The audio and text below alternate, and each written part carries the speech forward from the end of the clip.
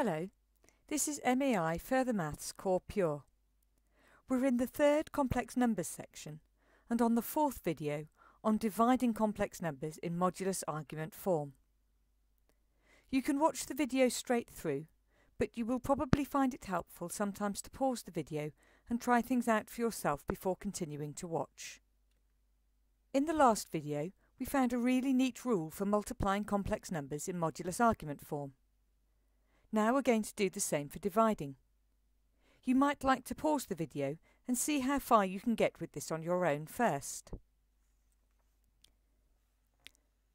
So, following our usual rules for dividing complex numbers, we're going to start by multiplying the numerator and the denominator by the complex conjugate of the denominator.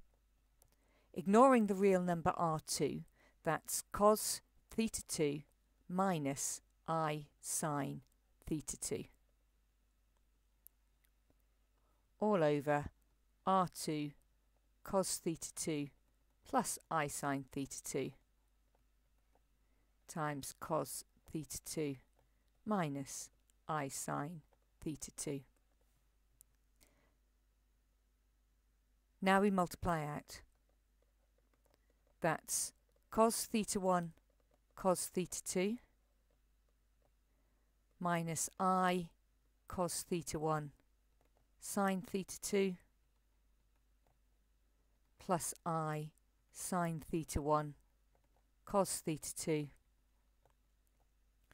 minus I squared sine theta 1 sine theta 2.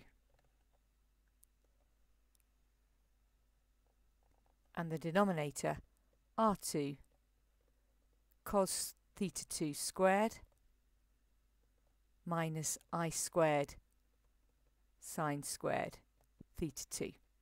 Difference of two squares there in the denominator as usual. So, in the numerator, collecting real and imaginary parts, we've got cos theta 1 cos theta 2. And then I've got an I squared, which is minus 1, so plus sine theta 1 sine theta 2. And then the imaginary terms, taking the positive one first, sine theta 1 cos theta 2 minus cos theta 1 sine theta 2.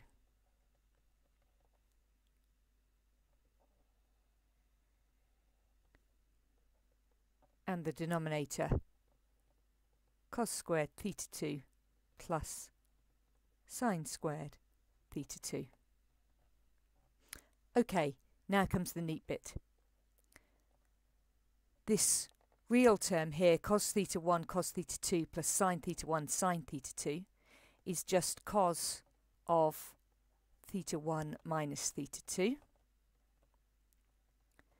And sine theta 1 cos theta 2 minus cos theta 1 sine theta 2 is sine of theta 1 minus theta 2 using the addition formulae. And in the numerator, cos squared plus sine squared is 1, so we've just got r2. So our final result is r1 over r2 multiplied by cos of theta 1 minus theta 2 plus I sine theta 1 minus theta 2. So you can see that the modulus of z1 over z2 is the modulus of z1 over the modulus of z2, and the argument of z1 over z2 is the argument of z1 take away the argument of z2. This is another really useful result that allows us to divide numbers really quickly when they're in modulus argument form. Here's an example. Pause the video while you have a go at it yourself first.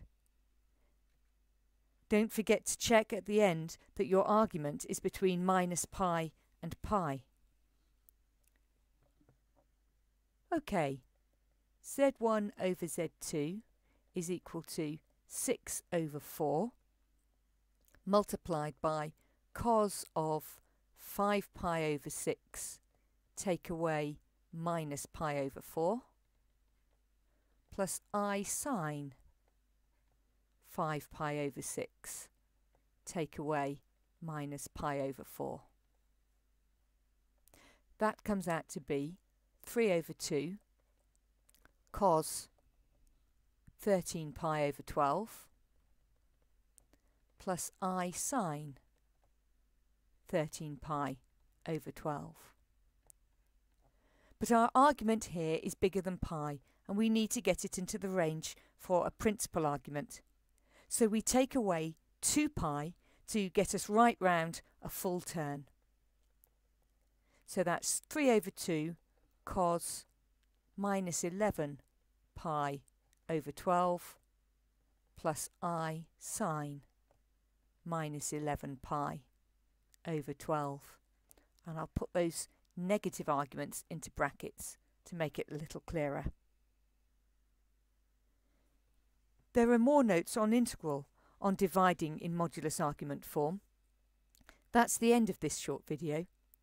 The next video in the series is on modulus definitions for loci.